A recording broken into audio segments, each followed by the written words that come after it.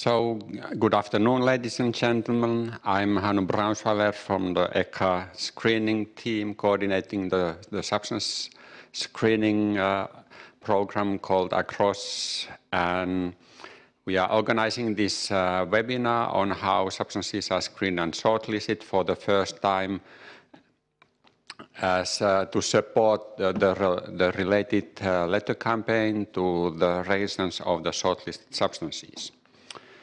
So in this webinar, my colleagues will explain you the substance screening process and the approach for shortlisting substances. But before that, in my introduction, I will explain you the practicalities of this webinar, how we do the audio broadcast, and then we run the question and answer session. After the presentations, I will introduce what we try to aim with this webinar, and then some more details about our webinar agenda. We are very pleased to have more than 400 participants registered for the webinar, and we see that you are currently online already, more than 100 participants today. So it's a very good sign, and we hope this webinar will be fruitful in answering to your questions. What does the substance screening mean to your specific substance, and what is the shortlisting about? But before that, indeed, some technical issues. So you have the webinar connection via your computer, and there's the audio broadcast settings that you will join the event automatically while you connect. So there you get right away the audio broadcast on. You have the small control panel where you can set the volume control, and please remember to enable the sounds on your computer. So if you normally have them off, just now switch them on to listen to our presentations. We also recommend you to, if possible, to use your headphones or and anyway turn on your computer speakers to be able to listen to our audio broadcast. This webinar is one-way audio broadcast, so we cannot hear whatever you try to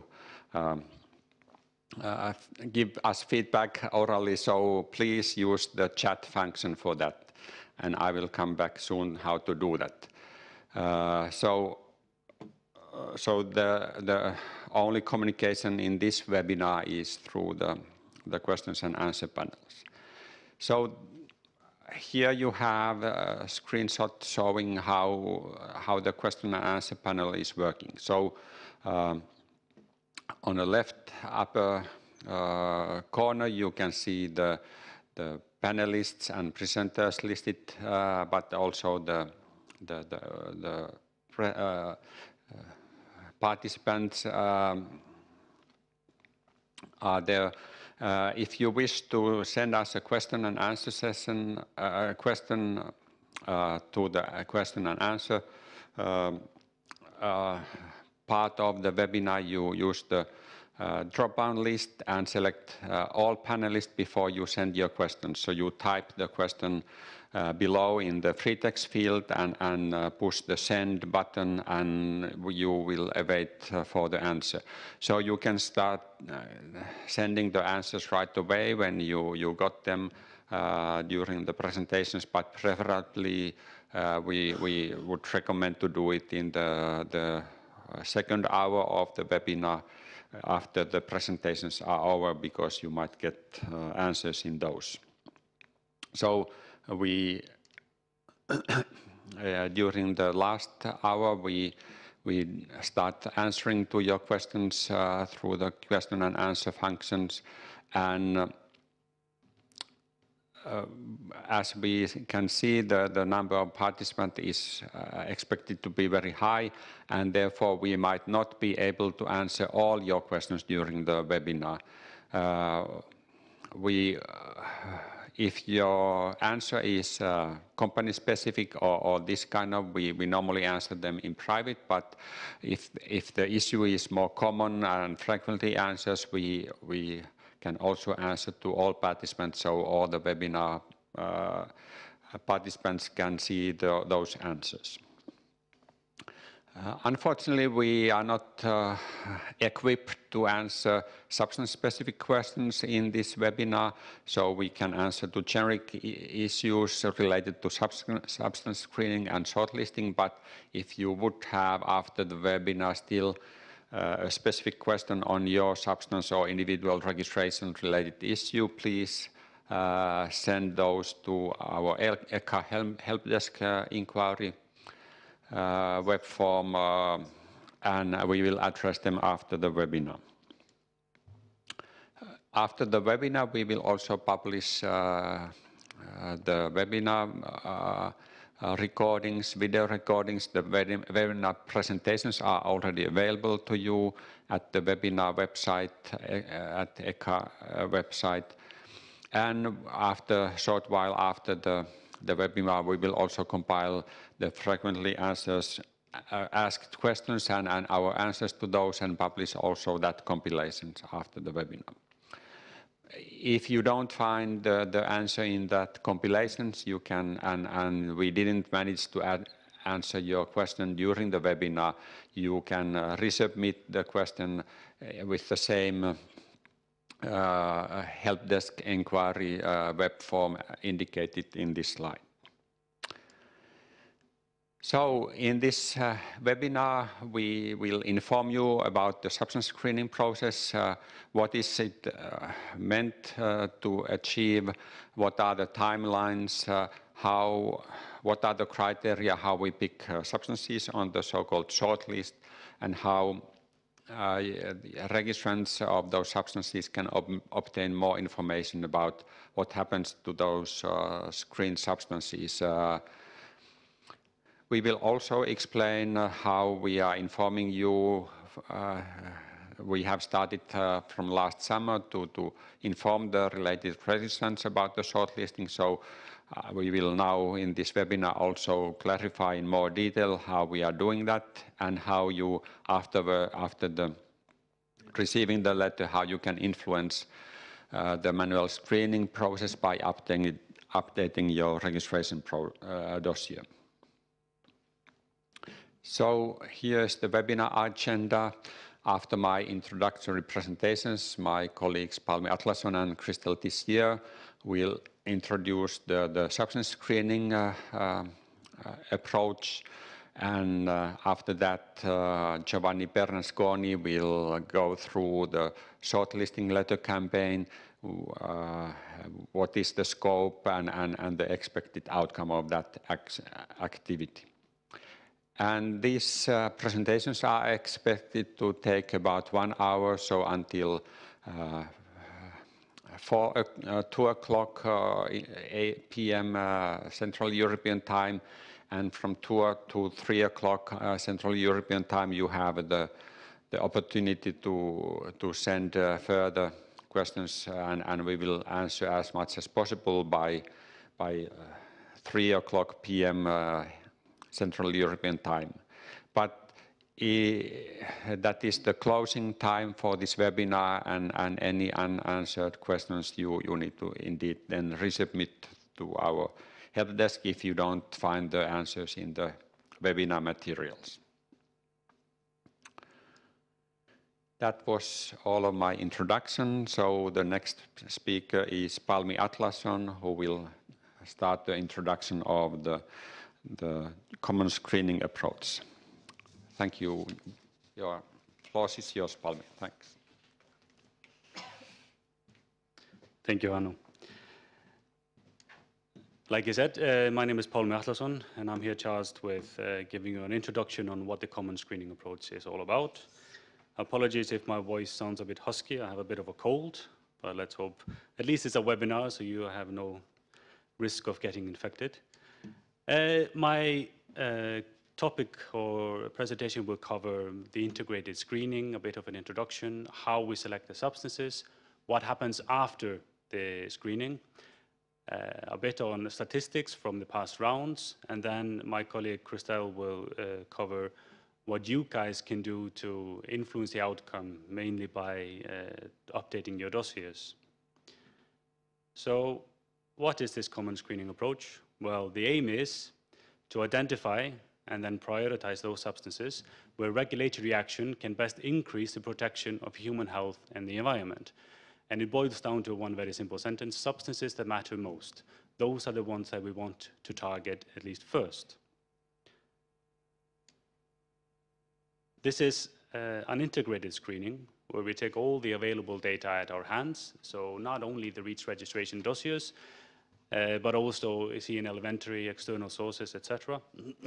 And we identify substances and then allocate them to the appropriate process, if any, of course, because we have to keep in mind that, of course, regulatory action is not appropriate for all substances.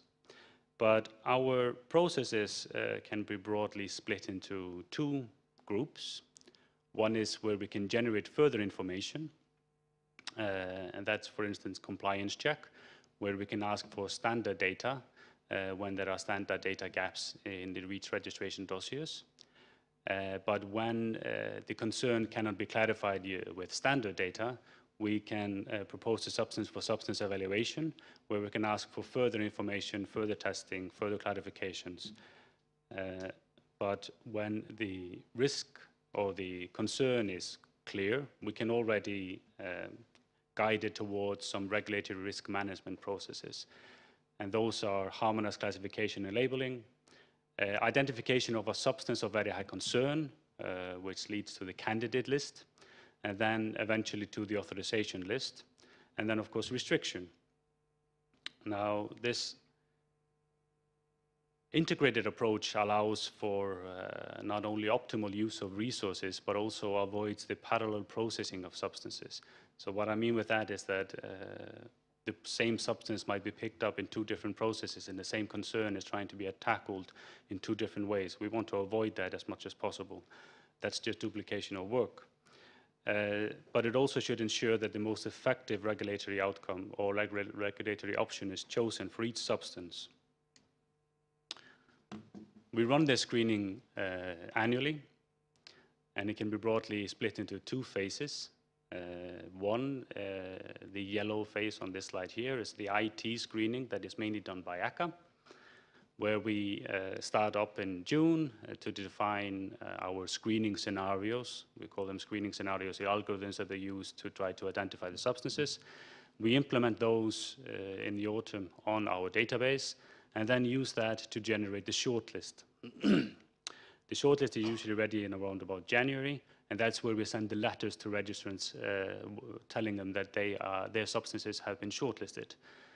The member states then pick up this shortlist and select from it substances and verify the outcome manually, the outcome of the IT screening, initiate any regulatory action if it's needed, and feed back into the next year's screening process in order to improve the process. But how do we select the substances?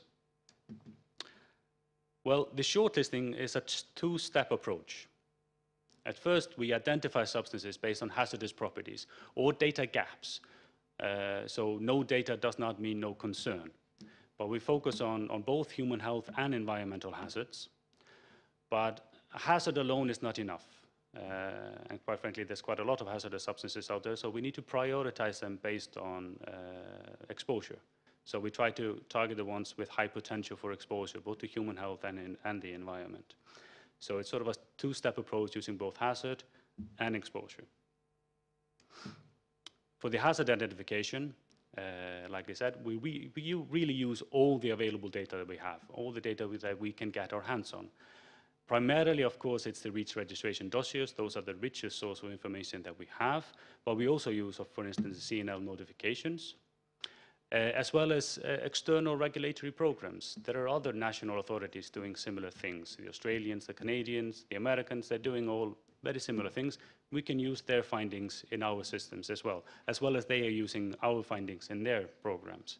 But there are all other lists available as well for other bodies, the SIN list, for instance, the IARC, etc. We also use predictive methods. So we use QSARs, we use read across, structural similarity, etc. And this is to search, like I said, for either indications of hazard or the data gaps in the hazard endpoints. And we focus on certain hazard endpoints. We call it the 8 super endpoints. For human health, they boil down to carcinogenicity, mutagenicity, reproductive toxicity, and then sensitization. And for the environment, it's persistence, bioaccumulation, and toxicity, so PBT substances, and of course the very persistent, very bioaccumulative substances. Endocrine disruption covers both human health and environment, so we look at that from both angles. But those are the targets main targets for the hazards in our screening. For the use and exposure, we primarily base that on the reported uses in the REACH registration dossiers. But there's going to be a lot more details later on this, so I'm not going to go into details on this, except that it's quite important to keep your uses up to date. Now, the screening itself, like I said, has 2 phases. The IT screening results in about 200 to 300 substances shortlisted every year. Of course, we get new information in every year. We get new registrations. We get new updates to registrations. We refine our scenarios. But we're also moving down a bit on the prioritization chain. But from that shortlist, member states select the substances for further scrutiny. And that is a manual verification of the outcome, but it is also more of a holistic evaluation of the substance itself. So they go beyond the IT screening outcome and look at the substance as a whole. And they determine whether further regulatory action is required, and also feedback into the screening so that we can improve for next year and next rounds. One very good source of information that I wanted to point out to you is the screening definition document. This is a document where we list all of our hazard criteria and our use criteria that we use for screening and shortlisting. We also list which external sources we use. A number of you have received letters saying that we have shortlisted your substance based on external lists. You can go into the document and find out which external lists we have used for this round. They're not that many, and it should be relatively simple to find out which list caused your substance to be shortlisted. We update this document annually, and we do consult member states, of course. They have a big input into our screening criteria, but we also consult industry. The PBT and ED expert groups that we have at ECHA, industry participates in those groups, and we use those groups to consult with on our screening priorities, screening criteria. So industry has an input into this document. Chapter 8, that's probably the one of most interest now. It lists the criteria that we used to create this shortlist this year. So please have a look at this document. I included the link to it in our presentation, and it's a very, very good source of information, like I said. But what happens next? I've been talking about these processes. Of course, the screening itself is not the end. It's just the beginning. But also, the processes themselves don't work in isolation. They're all interconnected. They're all interrelated. They're all dependent on each other. So I want to highlight this a bit with sort of a typical, or an example of a substance as it travels through our processes. It's identified in screening. And in screening, it's revealed that there is a concern, but it needs to be further clarified for more information. This information cannot be gained through compliance check. It's not a standard information. So the member state decides substance evaluation is the next step. And there they can ask for more information, more tests. They can clarify the concern. But that's not enough. It's not enough to have the concern clarified. We then need to address the concern and make sure that it is properly handled. And this we can do using risk management option analysis. And that's pretty much does what it says on the tin. The member states or ECHA analyze the option they have for risk management. It can, for instance, be to identify the substance as a substance of very high concern, which means that it ends up on a candidate list. And eventually we'll move on to the authorization list, where you guys will need to apply for authorization to use that substance. Of course, another journey, and a lot shorter, could be this, where a substance is identified and it's decided that no action is currently needed on the substance. Either it does not have hazards, or the hazards are properly maintained, so there's no action needed. A more elaborate version of this flowchart is available on our website. It's quite big. It shows the interaction between all the different processes quite well. It's actually bigger than this. I didn't fit it all on one slide, so I had to chop a bit off the end. But you guys can go into this flowchart. It's interactive, so you can click around. The yellow bits provide you with information on the actual processes themselves. So if you want to know, what is this process? What does it do? What does it mean? What are the consequences? You can click on that and find more information on the process. If you want to know the substances involved in these processes, click on the blue parts. They are lists of substances, so you can find easily which substances, which type of substances are currently being addressed in these processes. So please have a look at that. It is actually quite interesting and quite informative. Because you can influence the process yourself in many steps. In the work preceding the regulated risk management, for instance, the RMOAs, the substance evaluation, compliance checks, you can influence the process by making sure that the registration is kept up to date, that the evaluating member state has all the information it needs to make the appropriate decisions. But you can also start planning. You can plan your business approach. If a substance is under RMOA and it's quite clear that it's going to be a substance of very high concern and end up on the authorization list, you can already start planning substitution, for instance. When a process is ongoing, you can also interact, and you're actually quite encouraged to do so.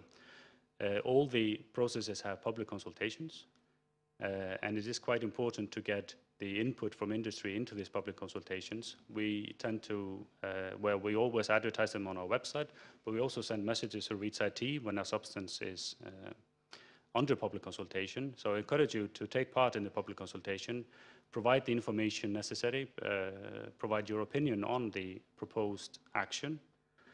It's quite difficult to take information into account after the public consultation in the process, so I encourage you to do so at that stage, because once the outcome is done and dusted, all you can really do is comply, or possibly sue. But let's hope you don't do that too much. But I imagine that most of you are listening because your substance was shortlisted and you got a letter telling you that it was. And what to do then? Well, the shortlist itself isn't published. It's an IT process. We do a lot of quality control, of course, but it has potential false positives. It actually has definite false positives. There is always some. We don't want to cause unwarranted blacklisting. The outcome itself is also not published. That's because it's an early stage, it's early in the process, and it might interfere with the planned regulatory action of the member state. But we do publish the statistics. So if you want to know for each round how many substances went for different processes, how many were screened, etc., we do publish those statistics at the end of the round in the SVC Roadmap annual report. And it should be coming out soon for round 2. But there is still hope, because whenever a regulatory action is started on a substance, it is visible in our ECHA dissemination site. So what's the dissemination site? It's a one-stop shop for all your substance information needs. We have a search box on the ECHA front page, quite prominently displayed. There is an advanced search available, but in the simple search, you can search for the chemicals using EC numbers, using CAS numbers, using substance names, using synonyms, using nicknames. There's quite a lot of different ways of searching for the chemicals. The search itself leads to the info cards and the brief profiles. This is a relatively new thing at ECHA. There's been a lot of talk and publicity about this already, so I'm not going to go into too many details on it. It's just a a different and a better way of showing all the information that ECHA has on a particular substance. And in these info cards, or more accurately below these info cards, it's really easy to see whether the substance is under any regulatory action. We have the PACT there, where we can see substances under RMOA. PACT stands for Public Activities Coordination Tool. This is a catchy title, I know. You can see the RMOAs and substances under further assessment. You can see the CORAP, which is the Community Rolling Action Plan, where you can see substances under substance evaluation, and of course then the Registry of Intentions. And that's where you can see substances under CLH, SVC, and restrictions. And as soon as a member state initiates a regulatory action, it pops up there. But where are we now? A bit on the statistics, because this is our third round now. We've done rounds 1 and 2, where we looked at 426 substances, and 82% of them were found to require follow-up action. And majority of those that were found to require follow-up action were actually found to require further information, either CORAP or compliance check. And the third round now, we shortlisted about 300 substances. We sent letters to some 2,400 registrants. And we expect the member states to select around 200 for further scrutiny. So we always shortlist more substances to allow the member states to pick and choose a bit. But the remaining ones, sadly, are not quite off the hook because we still consider them priority candidates for compliance check. It doesn't mean that they will go for compliance check, but we will check to see whether there are serious data gaps in the dossiers and whether they are good candidates for it. So this is it from me on a bit of an introduction to the screening process. And now Christelle is going to take over with quite a lot more details on how you guys can influence the process. So thank you.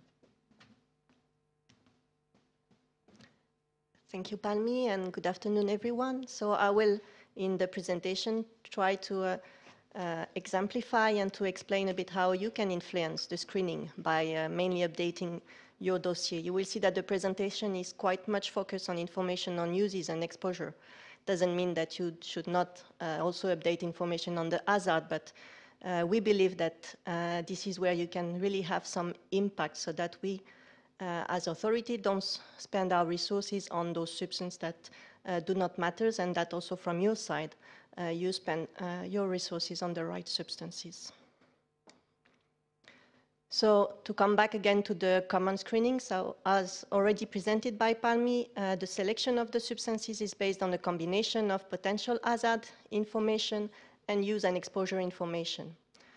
One thing that was already mentioned by Palmi is that priority is given among all potentially hazardous substances to those having a high tonnage for wide dispersive uses within the scope of substance evaluation, CLH authorization or restriction. But what does that mean and how we do this in the context of screening? So few definitions first, because we had to align a bit all those definitions internally, but also, and I have put the reference to the R12 guidance, where now it has been also clarified what we mean by wide dispersive use. So for us, wide dispersive use is actually a combination of widespread, meaning used at many sites by many users, and for which there is also a potential for release to the environment and or a potential for human exposure. Then I will come more to define what we mean by widespread use. And our understanding is that it's uses by professional consumers and also subsequent service life, but also that it takes into account also use at the industrial sites, unless it can be demonstrated that there is a low tonnage or a very low number of sites, industrial sites. The potential for release, the potential for human exposure also, how we define it. So the potential for release to the environment is the potential for a substance to be released from a use into one of the environmental compartments. which means that by definition, a substance that is fully contained will have no or very low potential for release to the environment. A similar definition applies also to the potential for human exposure, where the potential for a substance where the potential for human exposure is the potential for a substance that its use leads to exposure of humans, meaning workers or consumers. And again, by definition, a substance that is fully contained will have no or very low potential for human exposure.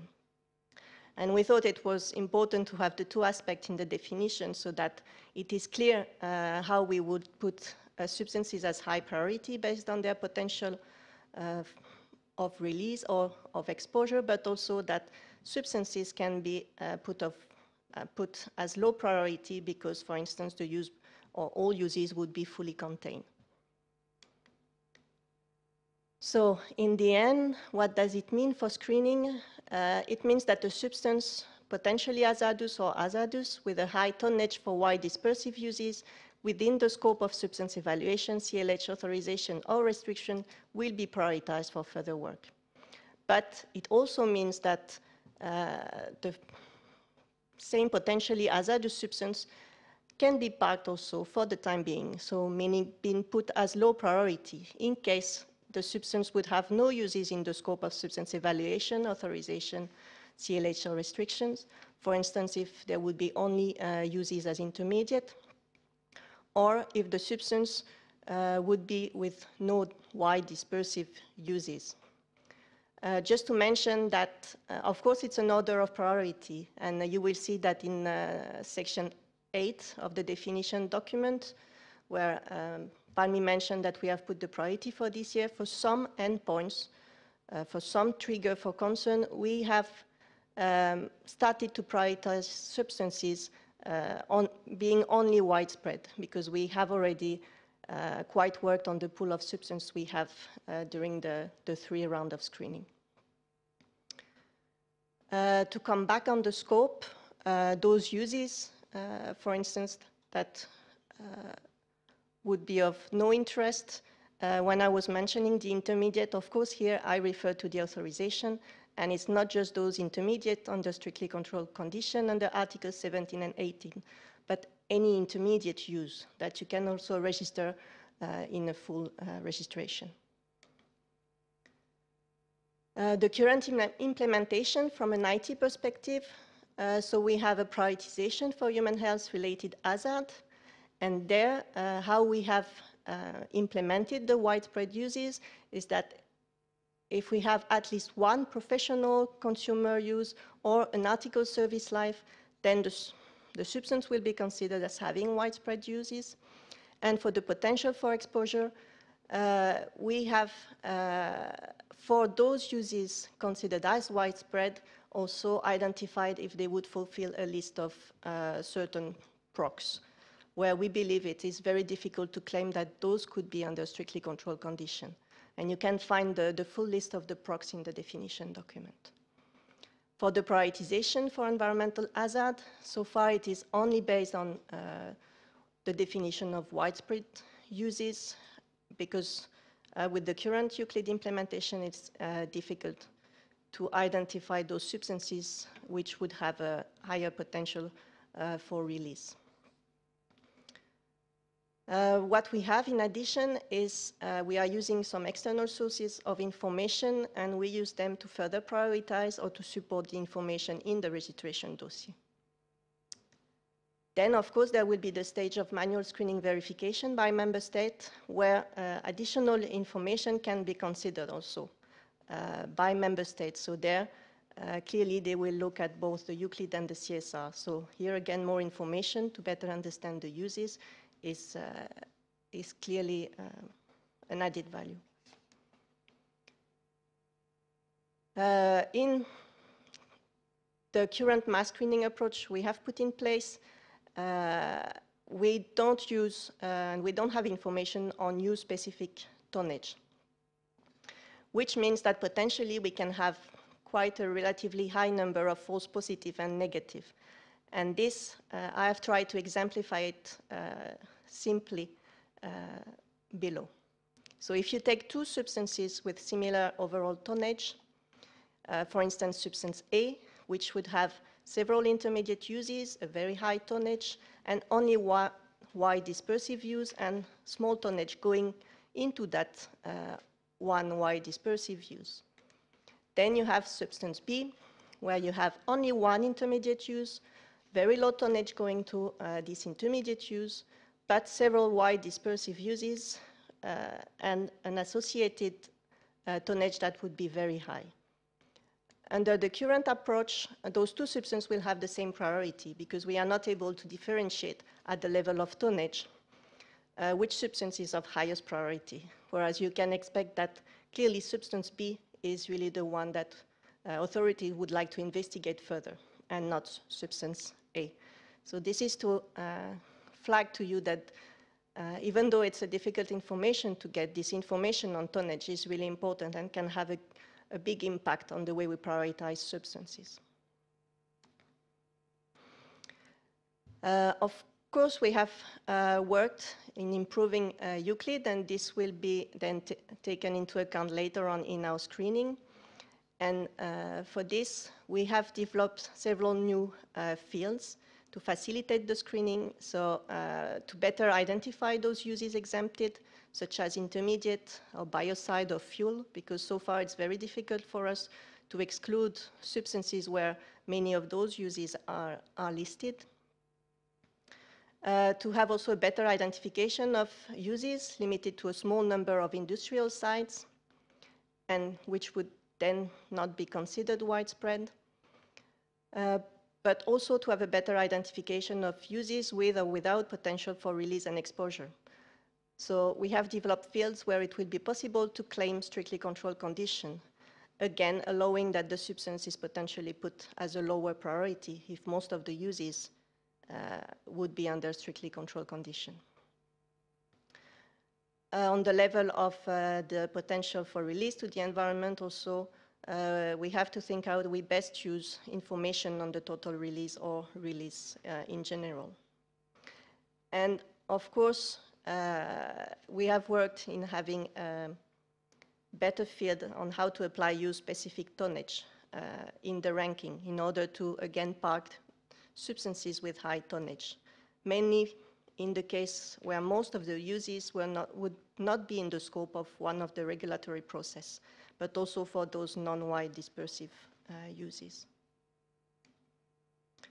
So to summarize, where you can have an impact if when you look at your dossier, is to report and or update information in your registration dossier on tonnage, use and exposure information. But in particular, for substances potentially hazardous to human health, such as CMR, sensitizer, and ED, and where you see that most of the uses are exempted from REACH and CLP processes, and or where you see that, or you know that most of your use take place under strictly controlled condition, and or if you know that most of the use under industrial side take place at a very limited number.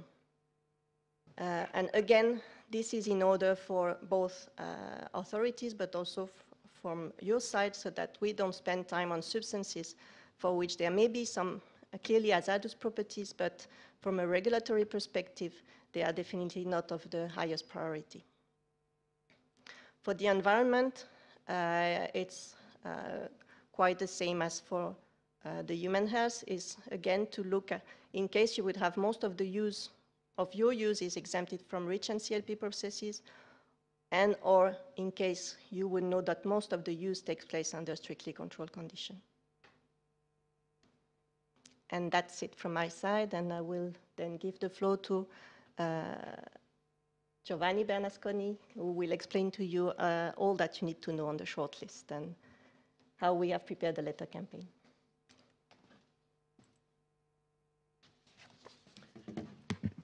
Thank you, Christelle, and good afternoon, everyone. So this is the last presentation of our webinar today, and we'll focus on the letter campaign on shortlisted substances.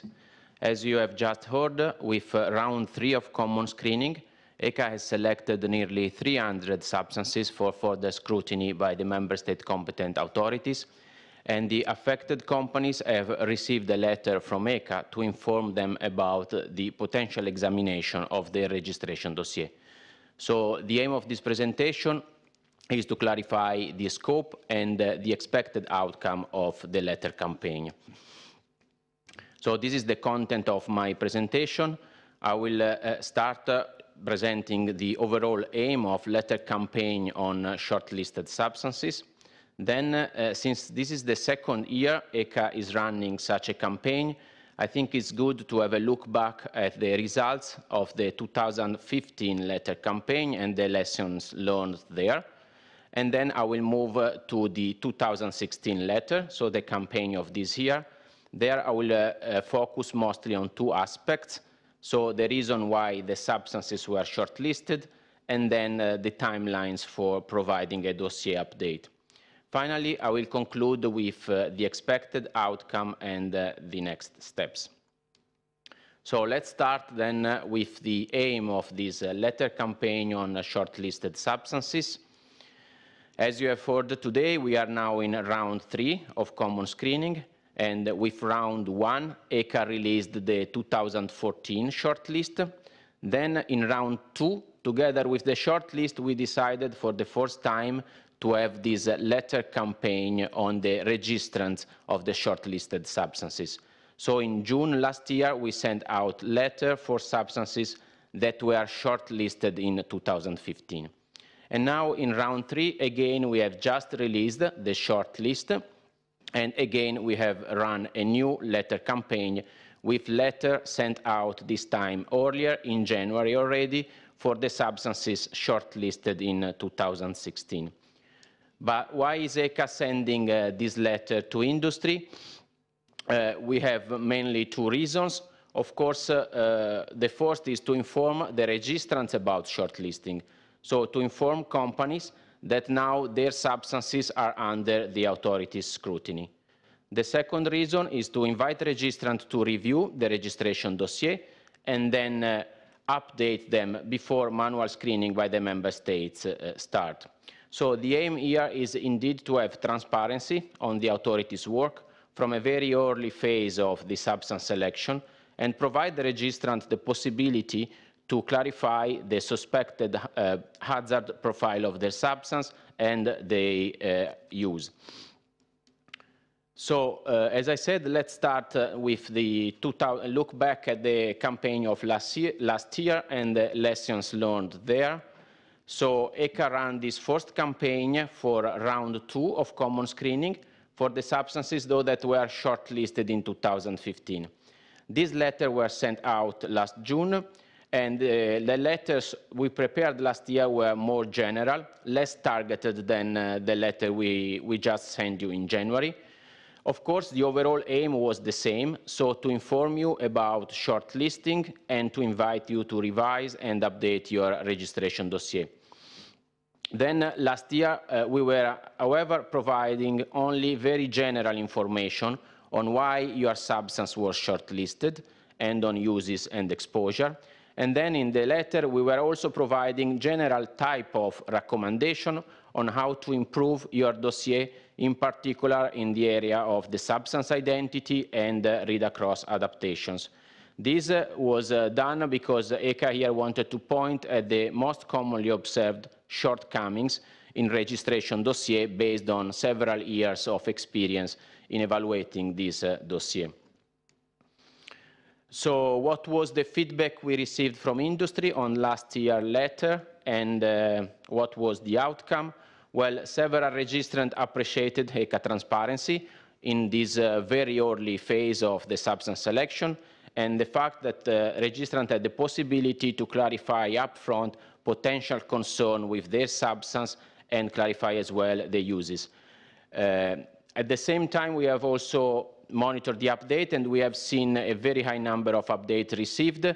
So many registrants either submit an update or propose an update plan, so indicate willingness to improve the quality of their registration dossier. However, we also received more critical feedback.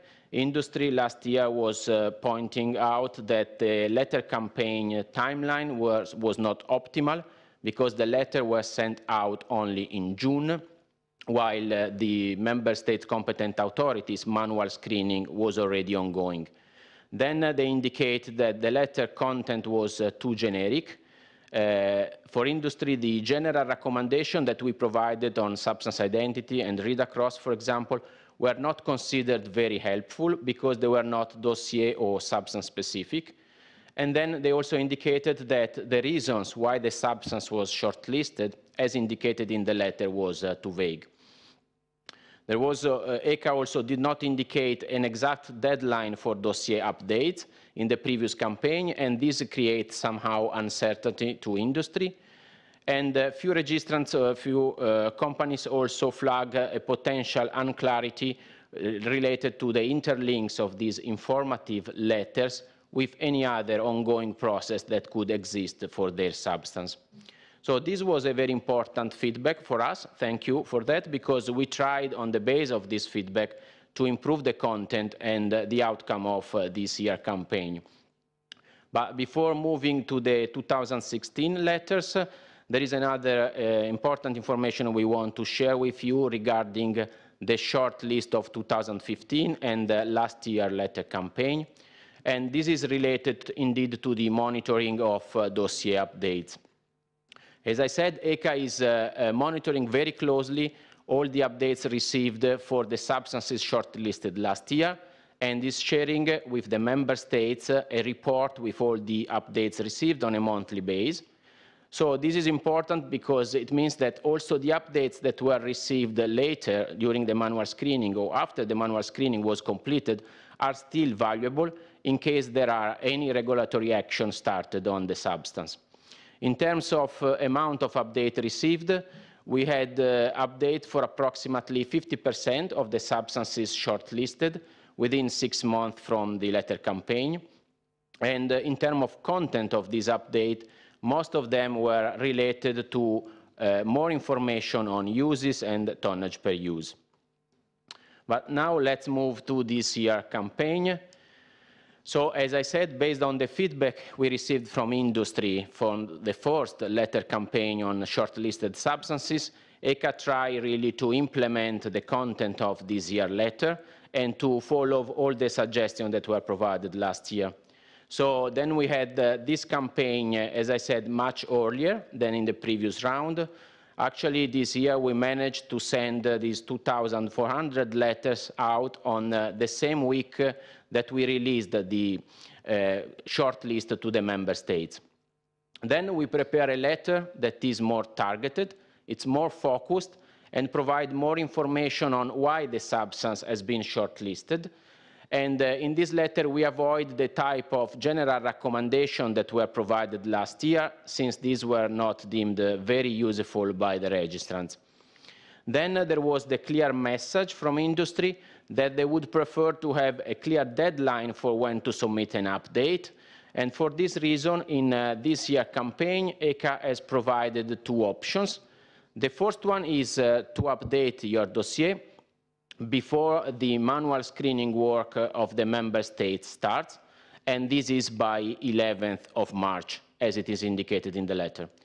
And the second option is to submit an update plan by the same date, in case your update requires a longer time. If, for example, you need discussion within the CIF, or you are planning a more complex type of update. Finally, in this year letter also, ECHA tried to clarify the potential interlinks of these informative type of letters with any other process that might be open on your substance, for example, a compliance check. So what is the outline of the 2016 letters? Of course, we have company and substance-related information at the beginning, and then already in second paragraph of the letter, ECHA explain the reasons why the substance was shortlisted.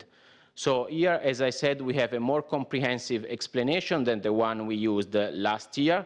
However, if you want to know more on shortlisting, on common screening, and if you want to understand more of why your substance was picked, you are reminded to go to the Annex 1, where we have useful links to our common screening approach. Then the letter continues with the timelines for the dossier update, and then an invitation to review in particular two aspects of your dossier.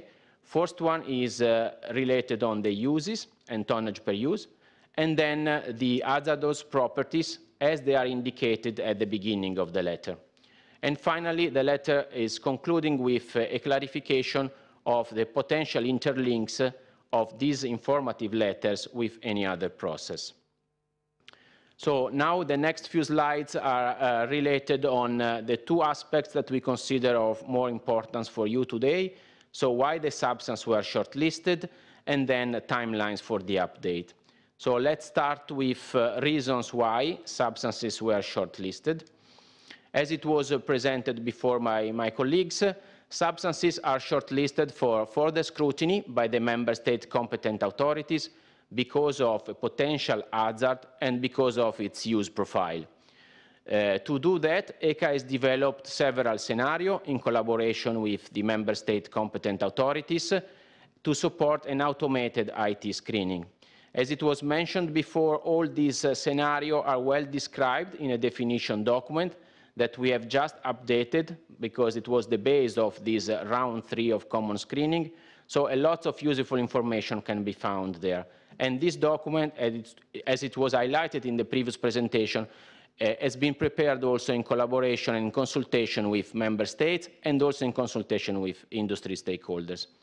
Then in terms of the scenario we used, these scenarios are based, of course, on the information available in the Euclid file, but ECHA has also made use of external sources like external list, other regulatory programs, and user prediction. It's also important to point out that single scenarios are often not used in isolation, but is actually most of the time a combination of different scenarios that trigger shortlisting of a substance.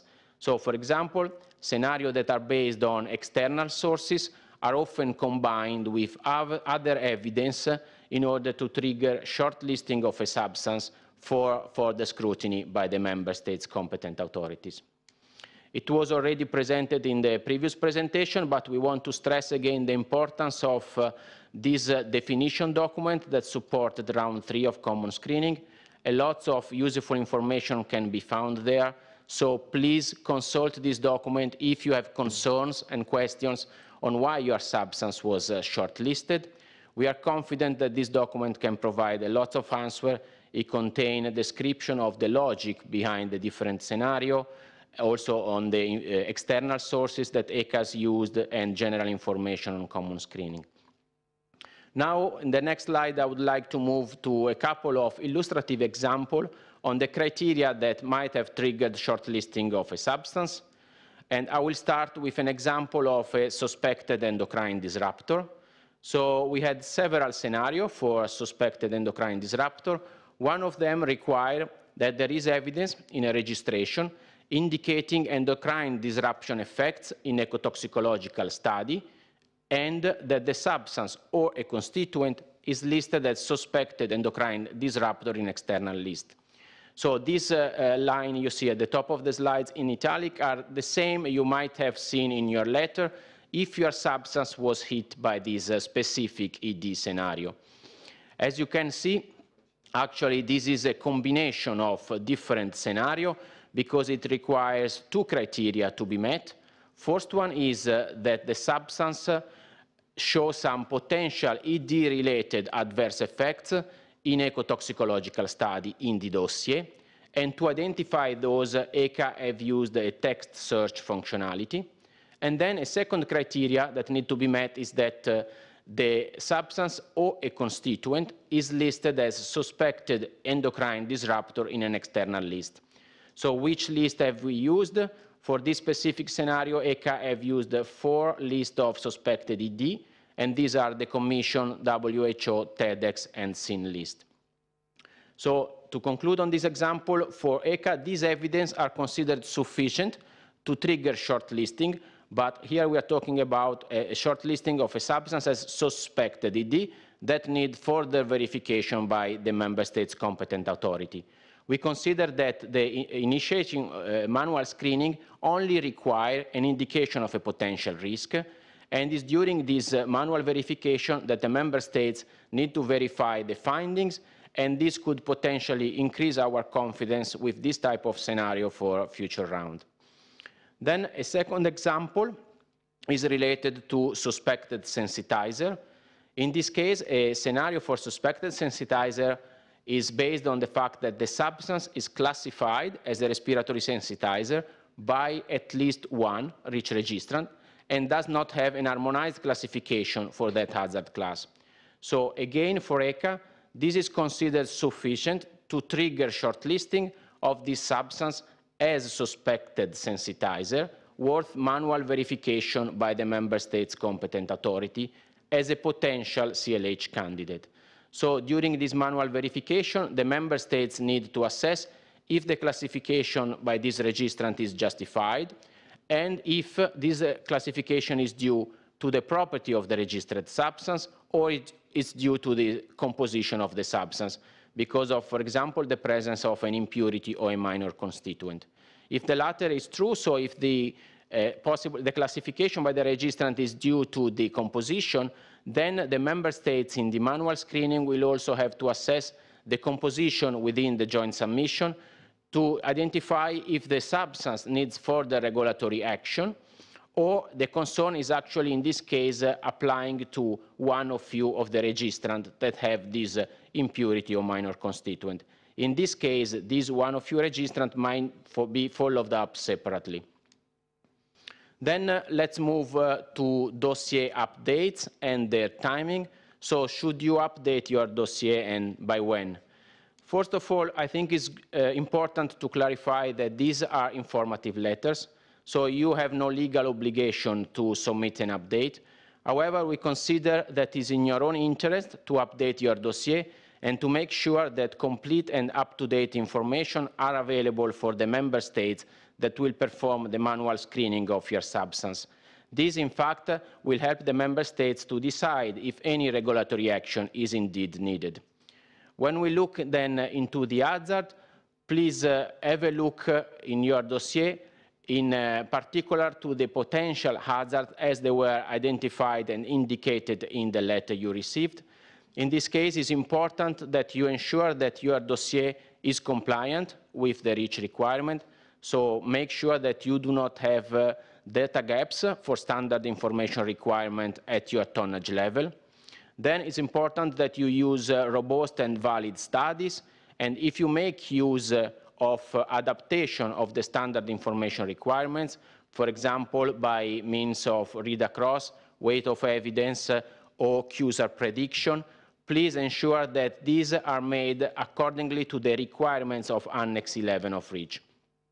So then you have two options here. Either you strengthen your reasoning in the dossier to demonstrate that you have a safe use of the substance and all the risks are covered, or in case you have data gaps for information requirements that are at Annex 9 and 10, you should consider making a testing proposal. Then another important source of information for our priority setting and selection of substances is based on the information on use and tonnage per use, as it was also presented before by Christelle. So here again, please, it's in your own interest to ensure that the information on uses are complete and up to date, because this can facilitate the work of the member states to decide if further action on the substance are needed. In the letter you received, ECHA advises you to ensure to review the uses, that you review the uses and to make sure that the uses you register are still all valid for your substance, and you do not register uses that no longer exist. Then to provide, to the extent possible, the tonnage per use. This, as we said, is a very important information for our priority setting. It's not something that ECHA is disseminating, but is only used internally. And as Christelle explained, not knowing this information will require ECHA to make worst-case assumption and to be conservative, considering that possibly all the tonnage go in uses that are widespread or wide dispersive. Then we ask you also to make sure that uses are described using a sufficiently informative use name, that you cover the whole life cycle of the substance, and then that uses are assigned to the appropriate life cycle stage and linked to the relevant exposure scenario. Then as we move to the update, please note that if your substance if you plan to make an update, then the implementation of this one substance, one registration principle is already ongoing in REACH-IT, and it might affect your dossier update. So what does it mean here? So if you are a lead or a member in an already existing joint submission, you will be able to submit an update. However, note that in the future, ECHA will only allow one joint submission per substance. But then if you are an individual registrant, you are not allowed to update your dossier if there is a joint submission of the same type. Then in this case, you need to join the joint submission. And also, if you are an individual registrant, you are not allowed to update your dossier if you change your dossier type, intermediate or full, and then there is another individual registrant with the same type of registration. In that case, again, you need to submit jointly. So already now ECHA is implementing this one substance, one registration principle in REACH-IT. This means that registration outside joint submission are not allowed. However, for the time being, for updates, we have some flexibility. So if you need more information on this aspect, please consult the later news alert that was published and is reported in the link at the bottom of this slide. Now, let's move to what is the expected outcome and which next steps you should pay particular attention to. So, as we said, the shortlist was released 25th of January, and the member states have until 11th of March to book substances and then to solve potential double or multiple bookings for the same substance by different member states. Then on 11th of March, the manual screening verification starts. So as we said, it's very important that complete and up-to-date information are provided in your dossier because it can help the member states authority to assess if the concern, as it was identified by our IT screening, is confirmed, and then if any regulatory action is indeed needed. So consider updating your dossier by this date or submitting a dossier update plan as we indicated in the letter. This is a reminder, it was presented also before. ECHA is not communicating directly to industry the results of the manual screening, but however, company can check the status of the substance at any time via the search for chemical functionality that is available on our home page. So there you can see if any process is intended or has already started for your substance. Then, in case you have further questions with our common screening approach or with the letter campaign, we invite you to consult this documentation, the ECHA Common Screening web page that, as we said, contain many useful links, then the new and updated definition document that we used for the shortlisting created in round 3, and then also the links that are reported in the annexes of the letter you have received and are also repeated in the last 2 slides of this presentation. Also, this webinar material is now available and hopefully will help you to clarify any doubts you might still have. And soon ECHA will also publish a Q&A document to address the question on common screening and shortlisting. So with this, I would like to conclude. I hope that you find the letter campaign informative and useful, since it gives you the opportunity to clarify the potential hazard and the use profile of your substance.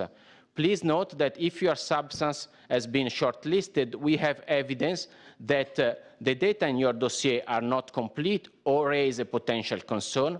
Additionally, external sources of information might indicate a concern with your substance, and then likely we have exposure to human and the environment for these substances. So we really encourage you to make sure that up-to-date and complete information are available in your dossier, because this can influence the manual screening outcome of the member states and potentially further processes. So please consider making an update or submitting an update plan by 11th of March this year. With this, I conclude. Thank you for your attention. I hope this was informative. I now hand it over to Hannu for closing remarks. Good afternoon. Thank you, Giovanni. Good afternoon to those who who were not attending in the beginning of the webinar where I gave the introduction. So now we have heard all the presentations, the description of our substance screening process and introduction to the shortlisting approach and the related letter campaigns. We hope that with these presentations we have been able to answer to most of your questions, but now you have the next almost 1 hour time to send your further questions via the chat function. So to recap what I explained about this chat functionality in the beginning of the webinar, just look at your WebEx panel, and on the right-hand bottom corner, you should see the chat area where you can write your question. So you please choose the option which panelist you would like to send the questions. Choose there the option all panelists. That helps us assigning the questions. And then you can write your questions, and we will assign it to our experts. And so far we are able, what we see coming in questions, we are able to answer to all of them, but indeed I see that we have almost 300 attendees to this webinar, so if you have lots of questions, we might not be able to answer to all of them. So we close the question and answer session at 3:00 p.m. Central European Time, and if you haven't received an answer to your question by that time, we ask you to resubmit your question to our help desk contact web form. But before that, as a reminder what Giovanni just said, please consult first our presentations. You might find the answer there, and if not, the definition document is another key source of information together with our website for the substance screening, and the links to those are included in Giovanni's presentations. And as if you are concerned, your question relates to the follow-up actions. Indeed, the chemical search functionality on the ECHA webpage is the main way to find the status of planned or ongoing regulatory actions for the substance in interest for you. So this is the first time we organized this webinar, and it would be also very nice to have your feedback. So when you are closing the webinar, you will get a feedback form. So please give us your ideas, what could be improved, and also if you found this useful way of getting information, answers to your questions on the substance screening and shortlisting. But indeed, we hope this has been fruitful for you to understand the shortlisting approach related to the substance screening program ECHA and the member states is conducting. Thank you very much for your participation, and we are indeed expecting your further questions in the expert panelist. Thank you, and have a nice afternoon. We will inform you with a brief chat message when we close the question and answer session, so I will close this video presentation here. Thank you once more, and have a nice afternoon.